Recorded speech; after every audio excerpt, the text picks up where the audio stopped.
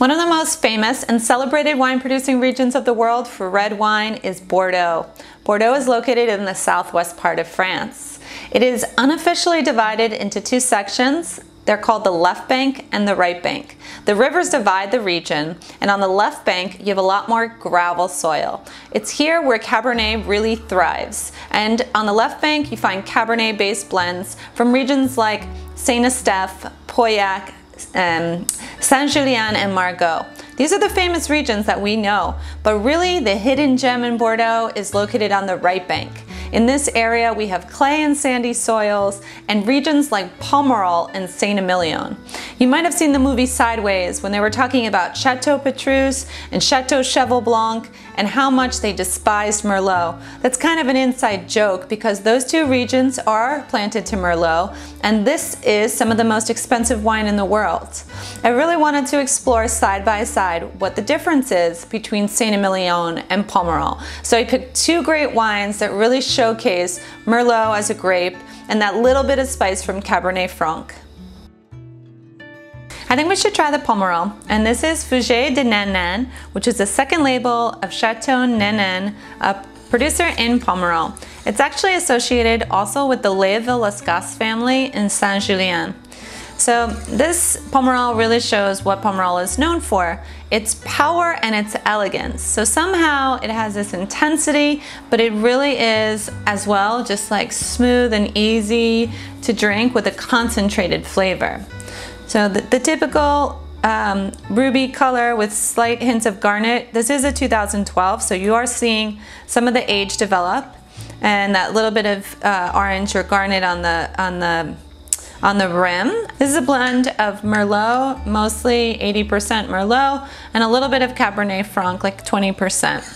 So the Merlot signature nose is really red plums, a little bit of black plums, some red cherries.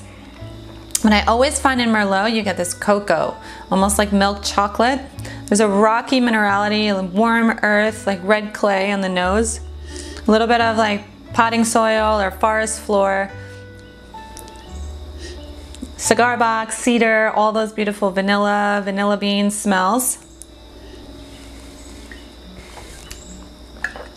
On the palate, this wine is as smooth as can be. This is really the defining characteristic of Pomerol. It's juicy and it's about medium plus in body. It's got this really refined tannin and dusty quality and kind of voluptuous and silky in nature. Long lingering finish. You can tell you're drinking a really high quality wine, and this is a great way to explore Pomerol in all of its beauty. Château Pontet-Fumet is the wine that's located in St Émilion, and this is a status on the label called Grand Cru. And in this case, we have about 87% Merlot and 13% Cabernet Franc. The interesting thing about this wine that I love is that it's a little bit more rustic and a little bit more dusty and earthy than the Pomerol. So St Émilion, I find, can be similar to that of the left bank. I often find St Émilion really reminds me of Saint-Julien, which is to say, even though it's a Merlot-based blend, it kind of drinks like a Cabernet Sauvignon.